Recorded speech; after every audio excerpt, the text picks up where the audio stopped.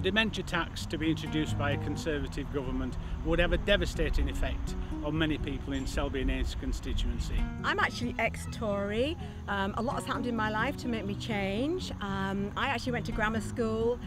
We were told at grammar school that if we went for a job that we would get that job in preference to somebody from secondary modern. It's very elitist and it's very wrong. I'm voting Labour for strong environmental policies, sustainable farming, protection for wildlife, tree planting.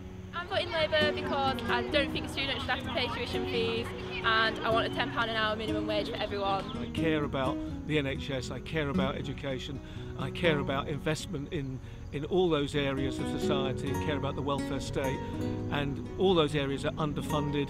I'm voting Labour because I feel passionate about living in a fairer society. I'm concerned about police cuts in our area. Our magistrates' court is closed, our police station is closing and moving into the district council with fewer police officers on the ground.